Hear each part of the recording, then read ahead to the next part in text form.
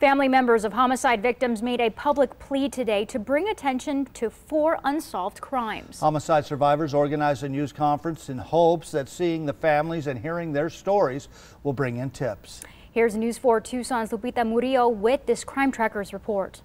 These are posters of unsolved homicides in Pima County.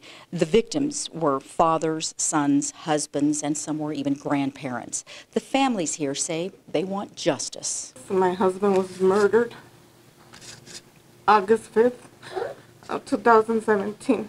My name is Victor Vasquez Jr. He was my dad.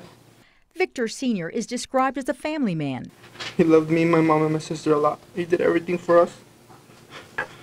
His wife says he was shot twice, and her husband didn't even have a weapon. It hasn't been easy at all because he was not only the main support, but we loved him and we will love him forever. 14-year-old Ricardo Varela was murdered February 4th, 2008. He was struck by a stray bullet during a drive-by shooting while visiting family. It's been real hard for the 10 years. Like, the worst part wasn't burying him. The worst part is living without him. They think about Ricardo every day. They say he was a good kid and a good student. As for the person responsible, he didn't know my son. He didn't know who the person that he killed. I know he did it, and he took somebody's life for no reason.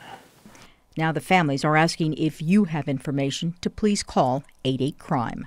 Lupita Murillo, News for Tucson.